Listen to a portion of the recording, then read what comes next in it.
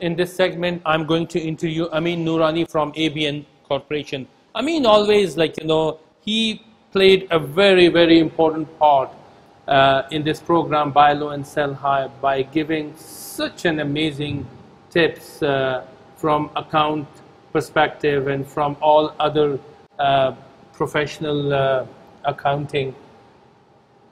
His feedback from his clients, his credibility, and his knowledge about his profession is definitely make him stand above the crowd.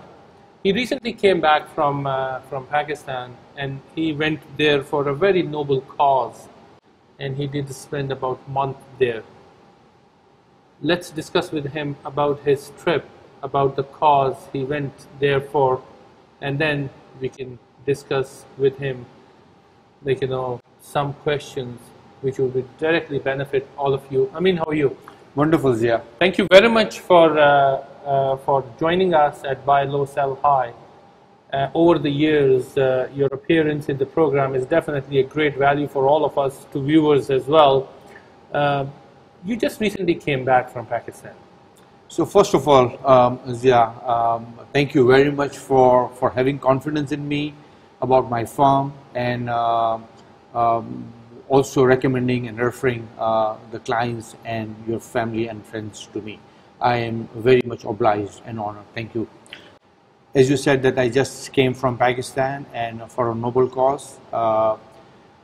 I'm not sure if I mentioned it to you or not. I left Pakistan 26 years back, right? Okay. And now I feel that it is the time to give some of the time and resources back to the country, right?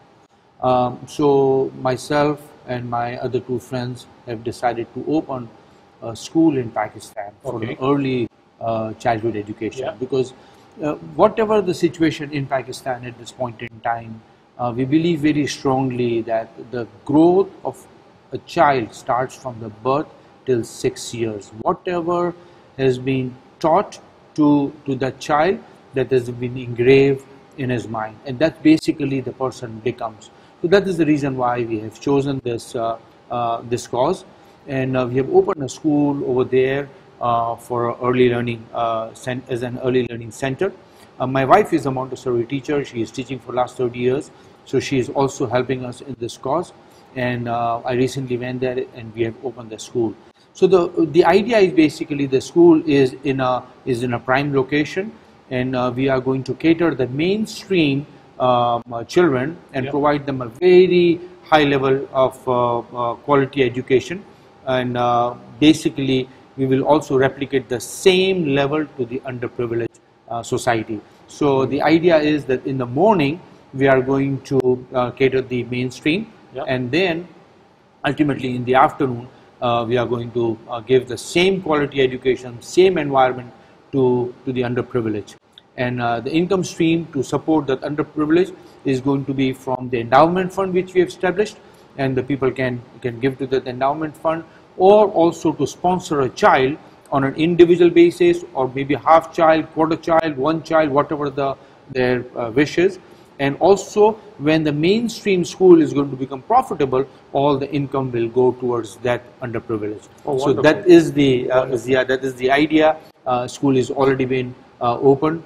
And from 1st September, our first batch is happening. No, definitely, I'm so happy for you and for this cause, and wish you good luck with this school. The direction you guys are heading towards, and again, it's our prayers are with you that you can definitely take this school to the next step. Thank you. Let's come back to Toronto now. Yeah, we did cover lots of different topics when it comes to guidelines, taxes, accounting, so many things, right? And viewers attaching with us, every week, every day. It's such a diversified country, and people, families, they do migrate in this country. End of the day, if I can say to conclude what has been said in the past, and as a journal topic, what you would advise to viewers? Zia, you know that I believe that we have done now more than 20 episodes in your program, right? And we have discussed individual topics, and even then we could not cover the individual topics within the time framework. Exactly. So basically, it is very, very complex and lengthy discussion. However, just to give a brief idea, to invest in a real estate, what it takes from the accounting and from the tax perspective. So let me first start with the intention of the buyer, right? So when the buyer buys any real estate, whether he's buying for as a principal residence or is buying for the investment purpose. So that is the primary question we have to decide whether what it's come from. If it is a primary residence, in that situation, the laws are very different than the investments. So the first and most important thing is, which is very common and complex these days, is the HST implication.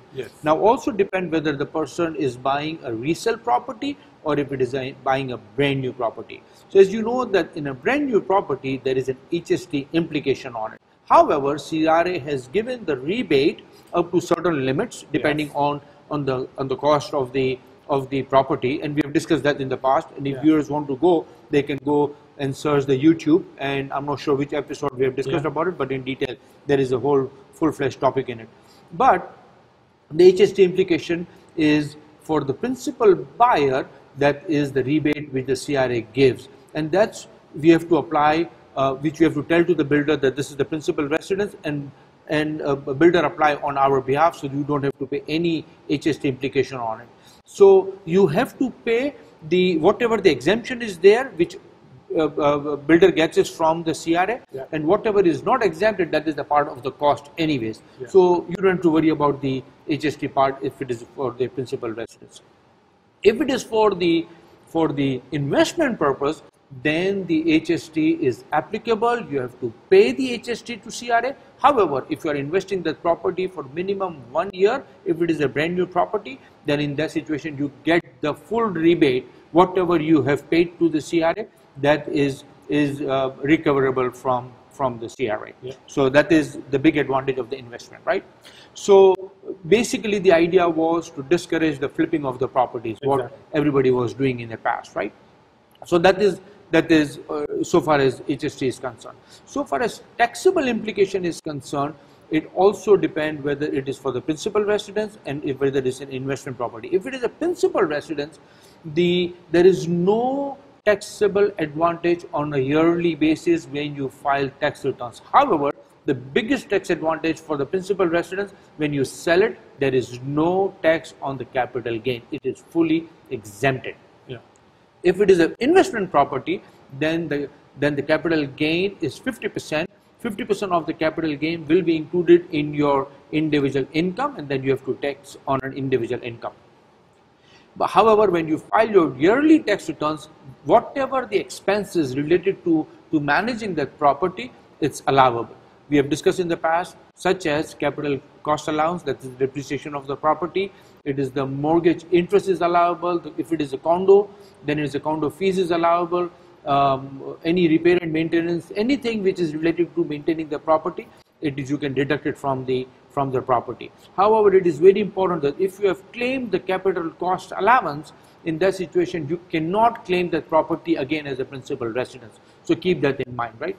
So this is basically the main difference. Now, when you buy the property, it also at the point in time, the structure is also very important. Whether you want to buy, I'm talking about if you are buying it for the investment purpose, whether you want to buy it on an individual basis or you want to put that into the corporation. If you are buying a couple of property, and then it is okay that you can put that into the individual investment. But if you're buying, if your intentions are more than one property, I would highly recommend to put that under the umbrella of the corporations, because there are many tax advantages on the liability side as well as tax advantage on the corporate if you're putting that into the corporate side.